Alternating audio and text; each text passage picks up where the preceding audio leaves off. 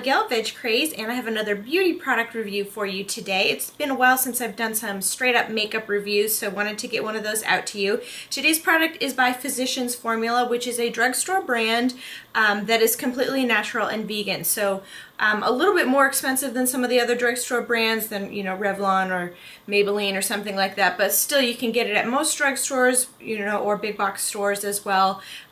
Pretty cheap, so usually a good choice. I have pretty mixed reviews on their products overall. Some of them I really like, some of them I really don't like, and everything in between. So it's really good to, you know, look up reviews like this before you buy those things, because some of them are, you know, around $10. You want to just make sure before you buy. So today's product looks like this. It's a little eyeshadow palette. Hopefully that's focusing okay for you there. Adorable packaging. You can see on the front and the back it has this lace, black lace, over top of like a pink plastic material. So super cute, especially with the bow right here. This is the nude color. They have several of these.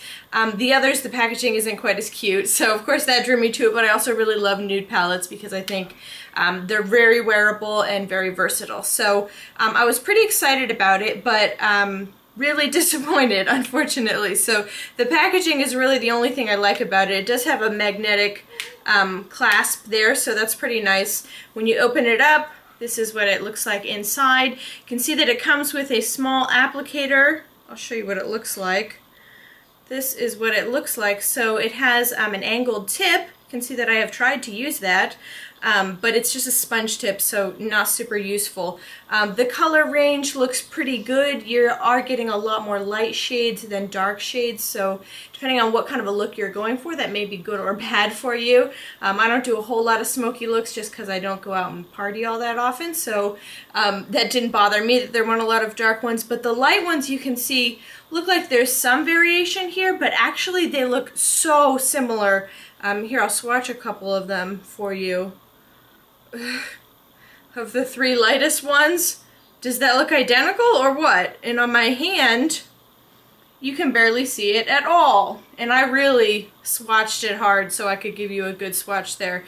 So that's my main complaint, is that the light colors are all very similar. The mid-tones, actually many of them are similar, if you can see in here as well. Some of them come out very similar, but the biggest complaint is that it's just not very pigmented. Also really hard to pick up the color. It's not powdery enough, which is a weird complaint. Usually with eyeshadow you're complaining that it's too powdery, but this, it is so hard to pick up any color with your fingers, with this sponge tip that it comes with a traditional eyeshadow brush. I've had no luck, and after a while it really gets kind of matted down. I don't know if you can see that on the camera, but it kind of gets matted down a little bit and harder to pick up as time goes by.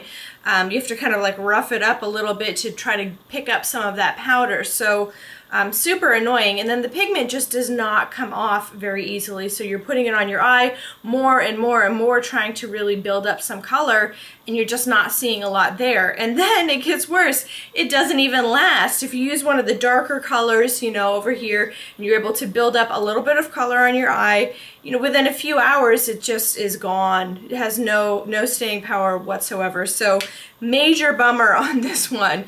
Beautiful, looks cute, lots of shimmer. That's the other thing. These are all shimmer shades, not a single matte one in the pack. So if you're wanting something that you can wear, you know, during the day or to a conservative office environment, maybe not good for you anyway, because it is all shimmer. So total bummer all around. I would definitely say do not spend your money on this. It was a little bit pricey, I think maybe around $12. So you know, for a drugstore product, I think that that's a little bit high anyway. If it was fantastic, I would spend the money on it, and it's super cute, but just does not live up to that, unfortunately. So bad news on that one. I have not tried the other colors. I assume that they function fairly similarly, so I didn't want to spend my money on that. But if you've tried it, you know, let me know in the comments below. I'd be interested to hear if those ones are any better, if it's worth trying them out. So anyway, bad review on that one, but subscribe if you want to see more videos like this. I do a lot of reviews of beauty and food and lifestyle, all vegan and all natural.